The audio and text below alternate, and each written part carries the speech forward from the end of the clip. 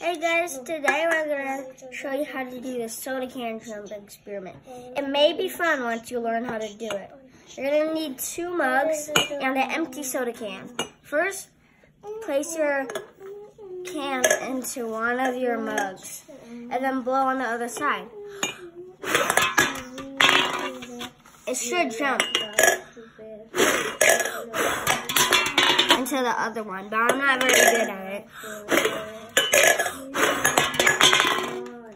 Okay, for the next experiment, you're going to need a soda can with this much water in it. Just a little bit. And then after, you carefully balance it on its side. And carefully let go, and it should stay.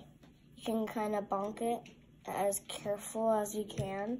Here's some water. But let me explain how this works.